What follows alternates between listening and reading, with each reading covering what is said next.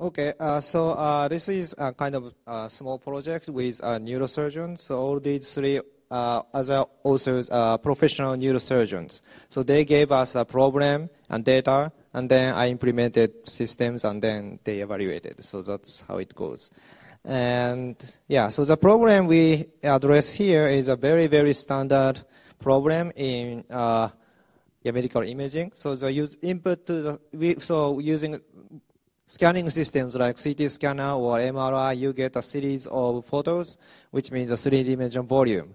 And then eventually you want to get this kind of structure in the end, so isosurfaces. However, if you just simply apply simple thresholding, then you will get this kind of messy thing. So in order to be useful, you have to remove or clean up this thing.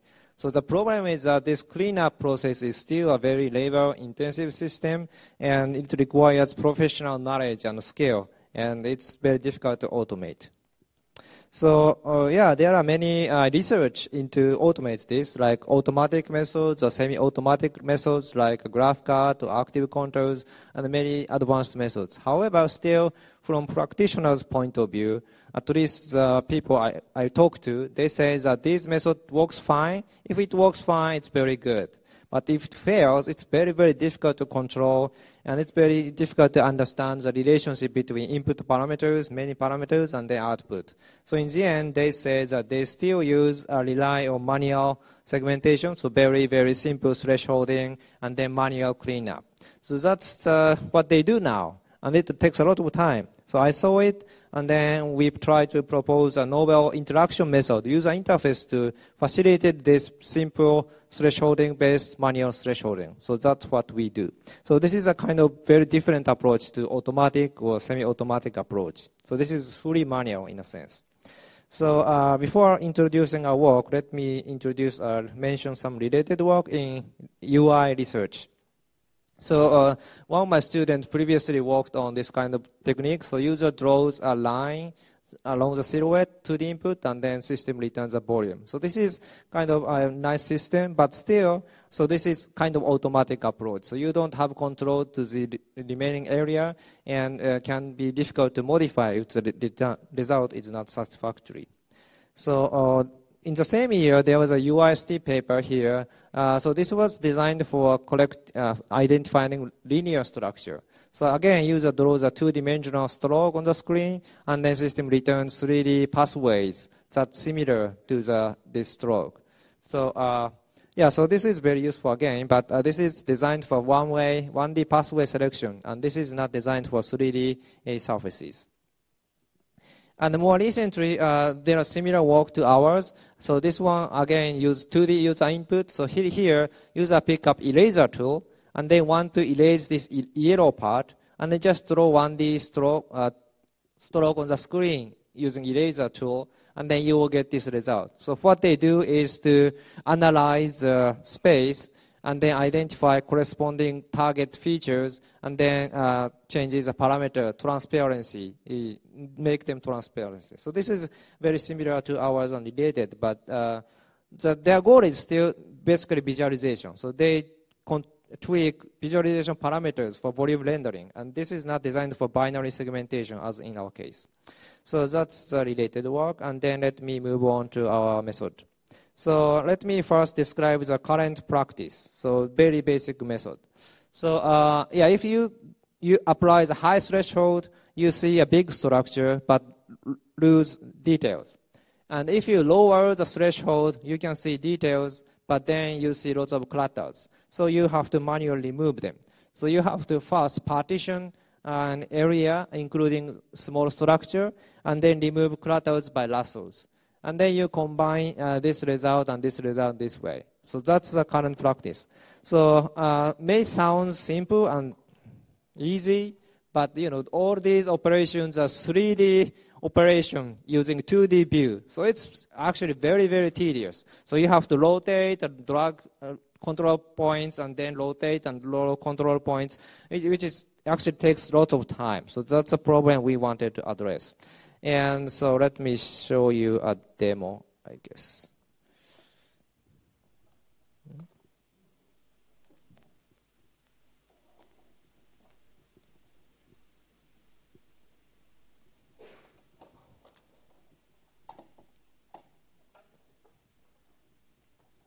yeah, I'm switching to desktop, but can be difficult.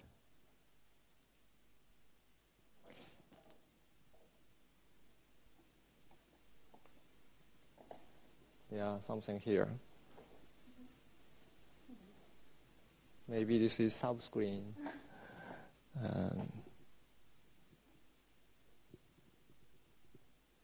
Oh, its control should be, yeah, sorry, it doesn't work. It's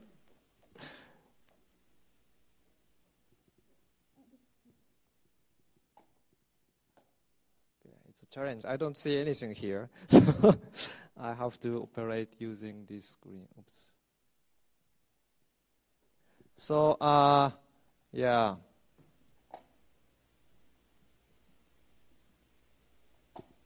So this is an example. Oops, not good.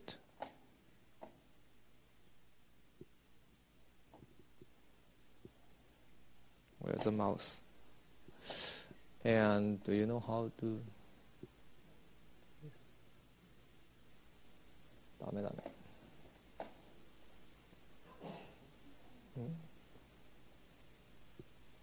こっちがこうなってるから。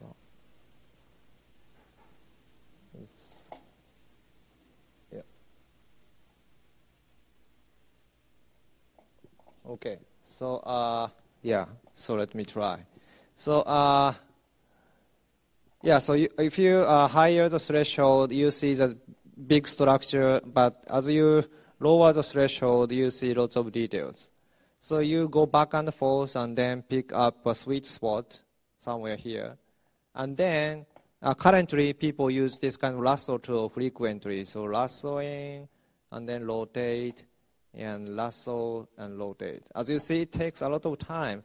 And if you want to get structure somewhere here, then you have to partition here using rubber banding or bounding box, and then lower the threshold, and then combine the two. So it's very tedious. And after looking at doctors doing this long time, I thought that, well, it's a structure already visible, right? So it's visible here. So instead of removing clutter, just click the target thing, and then you will get this connected component. And then click this here, and then click this component. And then you can get this cleanup. And then you can also change threshold still to get other structures. So say you want to get this one. So in this way, you can very efficiently apply different threshold to different locations, and then you will get this result. So yeah, maybe obvious, but at least after talking to the collaborators, this is very new and can be very useful. And another tool is this is flood fill tool. And another tool is brush tool. So suppose you want to get some more minor structure. Say, yeah, there's something here. Suppose you want to get this structure. And if you apply flood fill to get here, you get this, which is not good. So you may want to do some more local operations. So to do so, we provide a brush tool. So you put... So you get a brush tool, and then apply brush, and then you can paint very locally. In addition, if there's something missing here, you can locally change the threshold, lower the threshold using keyboard. And then, inside this cursor, you apply a lower threshold.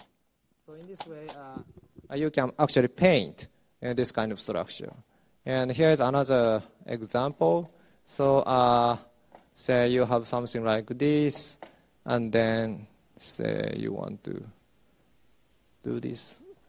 And say you want to get something is here. So let's get it.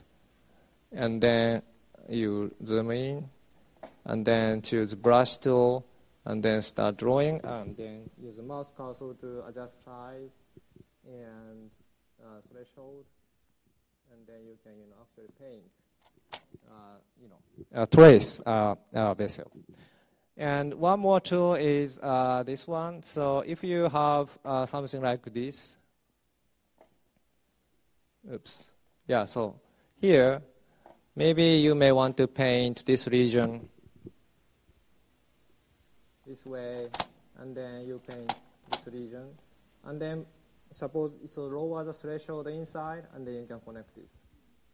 So this area is get by high threshold. This is get by lower threshold. But you see some discontinuity. So in that case, you can apply the smoothing tool to ease out this discontinuity. Yeah. So another thing is that it's difficult to demonstrate. So suppose you have this structure here and flood here, and then if you put a cursor here, and then if you locally change the threshold too much, for example, too high, if you set the threshold too high,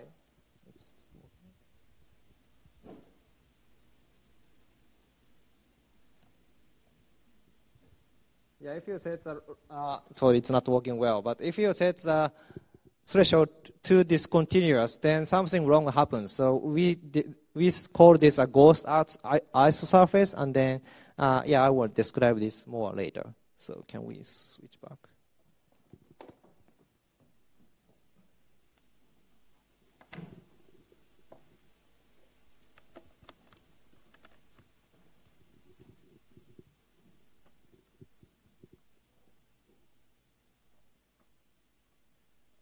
So, so as I said, what we do is like this. So set a higher threshold, and then apply flood field to get here. And then if you want to apply different threshold, you pick a brush and then locally change the different threshold.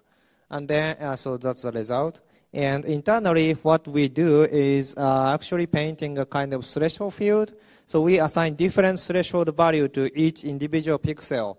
And then painting interface provides quick access, efficient access to this threshold field. So in other words, existing traditional system use binary partitioning, inside or outside. Instead, we use a kind of continuous grayscale field to get this kind of result. So here's a more explanation. So if you have intensity value and if you have a high threshold, you get only the large vessels. And low threshold, you see small vessels but also clutters. And our threshold adaptively changes the threshold values. And so let me briefly describe technical details. So one aspect is a brush tool. So brush tool is user traces vessels on the screen, a 2D device, 2D operation. And if it's basically using projection, so from eye and cursor, and then you project it. However, if nothing is there already, how do you determine the depth? So that's a problem to address. And let me briefly explain it. So here's the explanation. So you have a screen here, and then you have a currently visible thing here. And if your mouse cursor is here, you get this point. Mouse cursor is here, this get point. But if your mouse cursor goes here, there's no way where it is. However, we progressively changes threshold inside, and then you get a new surface, and then you move mouse cursor here to project here, and then move the cursor here, and then you project and then progress here, and then you move mouse cursor here. So you can progressively grows the surface and then continuously project the point. So in this way, you can efficiently traces a blood vessel in a 3D screen.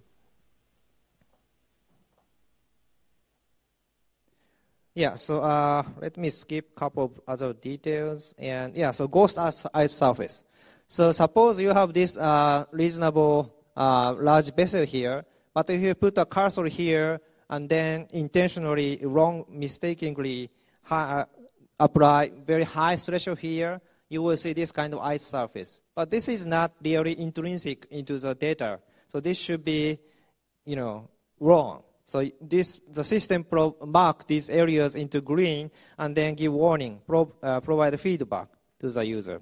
So how does this work? So so this is isosurface here, and then if you apply cursor here, and then high threshold, and how you identify this problem. So our implementation is like this. So intensity gradient is like this. And then isosurface should actually be perpendicular to this intensity gradient if it works well. However, these problematic regions, surface normal is usually aligned, ideally aligned, but here, surface normal is not aligned with intensity gradient. So that's how we identify ghost surfaces and then paint them into green. So, we ran a simple user study. And we recruited 4 professional neurosurgeons. 4 maybe sounds very few, but we recruited professional neurosurgeons taking care of patients every day. So it's very, expensive, and I think 4 is good enough to get initial feedback. And we compared our tool with a traditional method, what they use every day. And and in order to remove exploration time, which can be very random, so we asked them to repeat the same operation 5 times. We asked them to identify specific structure and then ask them to get it using this interface and this interface. And this is very limited situation, but at least in this limited situation, we saw that conventional method takes like 200 seconds, and then our method takes only 50 seconds or 100 seconds, so roughly half time. And we also checked the accuracy or quality and asked somebody else to evaluate the quality, and then the quality didn't drop. So we preserving quality and then roughly doubles the speed. So it's a positive result. So so in conclusion, I presented a painting user interface for volume segmentation, like flood fill, brush tool, eraser tool, and other tools. So basic idea is to introduce a useful metaphor for this task. And internally, our contribution is the introduction of threshold field. So instead of using binary value field, we introduce a continuous grayscale value. And we did an evaluation, and then it works well, at least in this setup. And what we did is a kind of simple, and we see that this is a kind of starting point, but I believe that there are many things to do. So so medical imaging is a very important problem, people are using every day, and it's very critical to our lives. And computer vision people and machine learning people working on this problem long time, and lots of things done. But, there are many things more to do from user interface point of view. So this presentation is a kind of invitation you guys to join this kind of research. I think there are many interesting things to do. So that's my presentation, and sorry for the trouble, and thank you very much.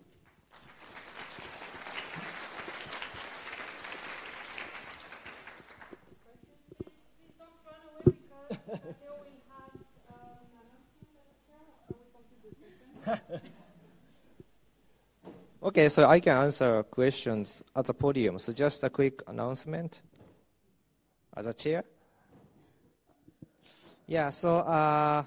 Just lunch guide. So in the ballroom next room, we have a session for